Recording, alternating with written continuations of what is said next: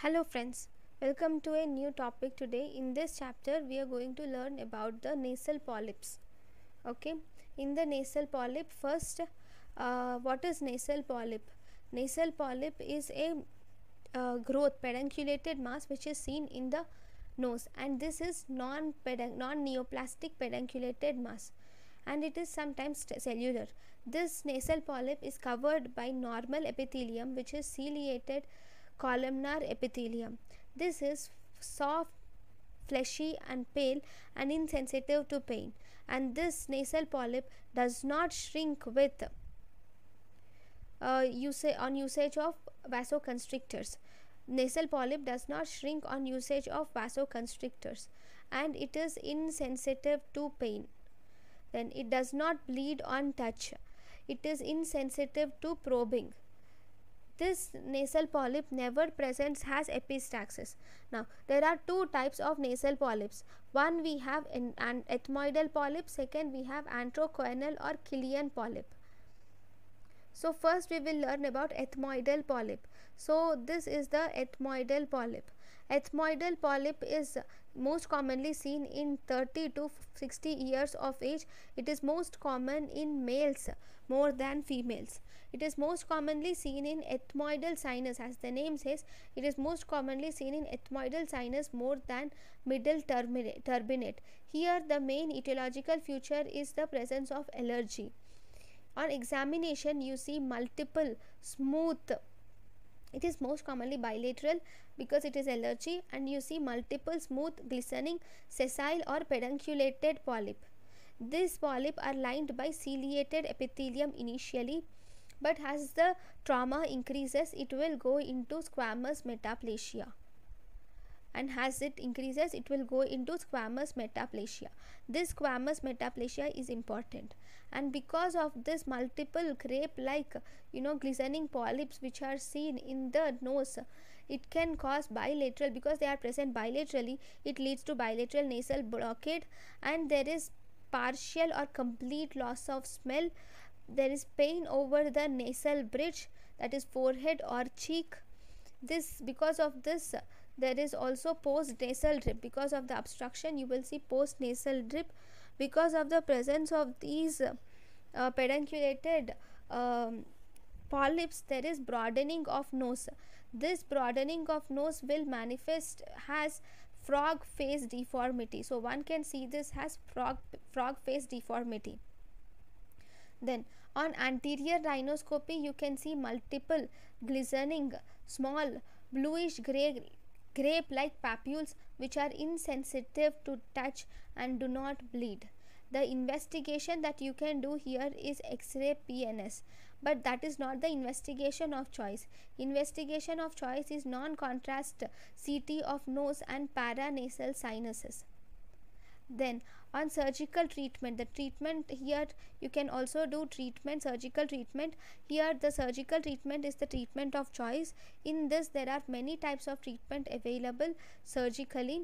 So we have first drugs which we start is on, we will have to start the patient on intranasal corticosteroids.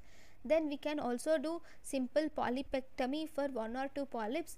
We can also do intranasal ethmoidectomy if there is multiple sessile polyps, and we can also do extranasal ethmoidectomy. Okay, so and there is one more surgery called as Haworth incision. See, in simple polypectomy this is generally done if there is one or two polyps, then you can do simple polypectomy. Intranasal polypectomy is done if there is multiple sessile polyp, then you do this intranasal polypectomy. If there is a orbital complication, also you can do this intranasal polypectomy.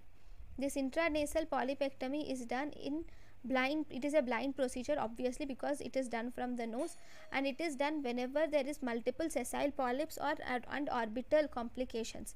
Then extranasal polypectomy, it is mainly done whenever there is recurrence. This is mainly done whenever there is recurrence. One important thing is recurrence even after intranasal discharge, then you will do this extranasal ethmoidectomy, and for this extranasal ethmoidectomy you give an incision called as Haworth incision, which is beginning from the medial to the inner canthus of the eye. This Haworth incision begins from medial to inner canthus of the eye. So this is the picture of ethmoidal polyp which you can see, okay, with multiple small glistening polyps, and this is the Lynch-Haworth incision which is given on the medial to the inner canthus of eye. Okay, so this is about ethmoidal polyps. The next, then where there is one more surgery, there are some more surgeries which are also available. They are Horgan's transantral ethmoidectomy can also be done. This Horgan's transantral ethmoidectomy is done if these polypoidal changes are seen in maxillary antrum, then we can do this Horgan transantral ethmoidectomy.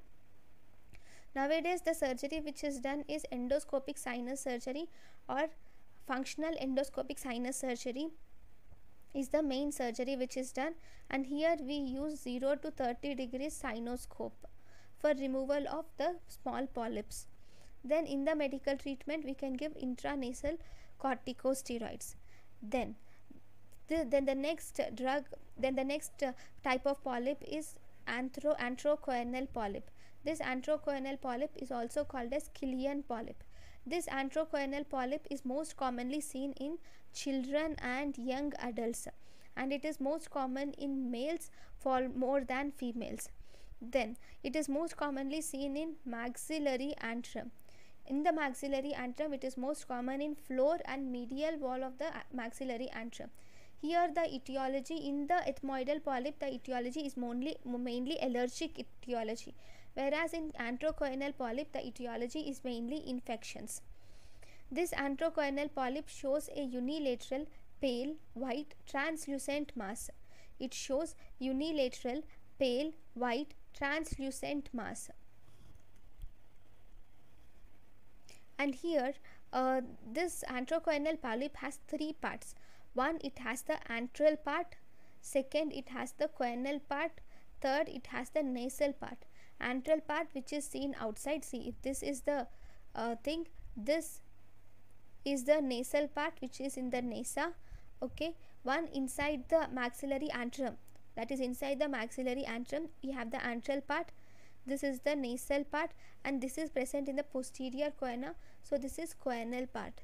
So this is the antrocoinal polyp which you see. So initially this you see nasal blockade, this is most commonly unilateral, so the blockade is unilaterally and it mostly grows posteriorly, and once it goes posteriorly it will obstruct into, it will go into the nasopharynx, and once it grows into the nasopharynx, in the nasopharynx it forms a bigger mass, so as a result it obstructs both anterior and posterior coina, and thus it leads to bilateral obstruction. So initially it is unilateral and later it leads to bilateral obstruction. It is also associated with hyponasal voice and nasal discharge. Sometimes because of the blockade of endotracheal tube it forms conductive deafness. This is the antrocoinal polyp. This is the polyp which you can see, okay, which has pale surface and it is dumbbell shaped, and in this picture you can see the antrocoinal polyp here. Okay, this is the antrocoinal polyp. This is involving the whole polyp, sorry, whole nasal cavity. Okay, then if you see on anterior rhinoscopy you cannot see anything. Okay, it is only visible on the posterior rhinoscopy. On the posterior rhinoscopy you see smooth white spherical mass in the coina. In the posterior rhinoscopy you see smooth white spherical mass in the coina. Obviously just like ethmoidal polyp, even here the investigation of choice is non-contrast CT of nose and paranasal sinuses. Here in this antrocoinal polyp there is no role in the medical role. The treatment of choice is surgery, and in this we have three different surgeries available. One, intranasal polypectomy, and then Caldwell look operation and functional endoscopic sinus surgery. Intranasal polypectomy is indicated in young patients with incomplete dentition. It is indicated in young patients with incomplete dentition. Caldwell look operation is done if there is recurrence, and if the age of the person is more than 17 years, and if there is recurrence, then you can do Caldwell look operation. Nowadays functional endoscopic sinus surgery is most commonly done.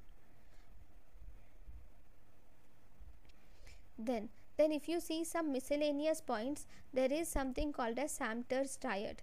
So this Samter's triad has a triad which is, it includes asthma, Antrocoinal polyp and aspirin intolerance. Asthma, Antrocoinal polyp and aspirin intolerance, together we call it as Samter's triad.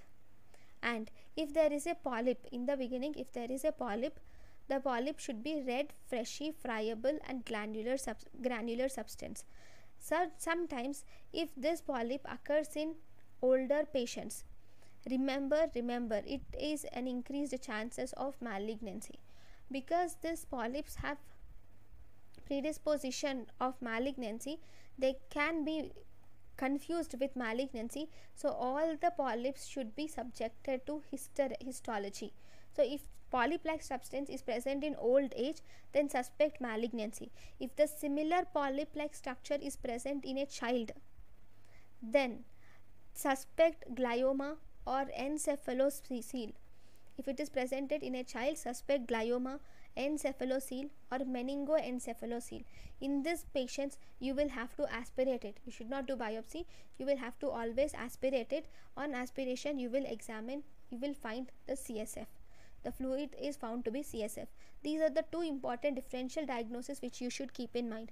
In older age, you should think of malignancy. In children, you should always think of glioma, encephalocele or meningoencephalocele. Then, if there is not one nasal polyp, but if there are multiple nasal polyp, if in any case, if you find multiple nasal polyp with a child, always think of mucoviscidosis. Multiple nasal polyp in a child is predisposes to mucoviscidosis. Then, if there is epistaxis and orbital symptoms along with polyp, epistaxis, orbital symptoms with polyp, then rule out malignancy. So this is about the polyps.